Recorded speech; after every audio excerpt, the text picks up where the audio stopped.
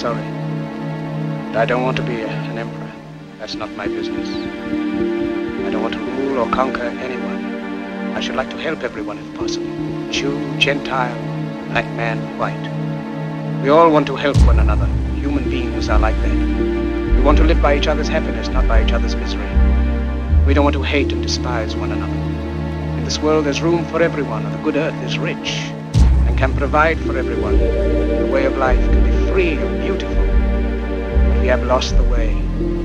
Greed has poisoned men's souls, has barricaded the world with hate, has goose-stepped us into misery and bloodshed. We have developed speed, but we have shut ourselves in. Machinery that gives abundance has left us in want. Our knowledge has made us cynical, our cleverness hard and unkind. We think too much and feel too little. More than machinery, we need humanity. More than cleverness, we need kindness and gentleness. Without these qualities, life will be violent and all will be lost. The aeroplane and the radio have brought us closer together. The very nature of these inventions cries out for the goodness in men, cries out for universal brotherhood, for the unity of us all. Even now, my voice is reaching millions throughout the world. Millions of despairing men, women, and little children, victims of a system that makes men torture and imprison innocent people. To those who can hear me, I say, do not despair. The misery that is now upon us is but the passing of greed, the bitterness of men who fear the way of human progress.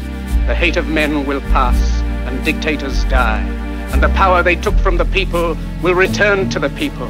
And so long as men die, liberty will never perish. Soldiers, don't give yourselves to brutes, men who despise you, enslave you, who regiment your lives, tell you what to do, what to think, or what to feel, who drill you, diet you, treat you like cattle, use you as cannon fodder. Don't give yourselves to these unnatural men, machine men, with machine minds and machine hearts. You are not machines, you are not cattle, you are men. You have the love of humanity in your hearts. You don't hate, only the unloved hate, the unloved and the unnatural. Soldiers, don't fight for slavery, fight for liberty. In the 17th chapter of St. Luke it is written, the kingdom of God is within man, not one man nor a group of men, but in all men, in you. You, the people, have the power to create machines, the power to create happiness. You, the people, have the power to make this life free and beautiful, to make this life a wonderful adventure. Then in the name of democracy, let us use that power. Let us all unite. Let us fight for a new world.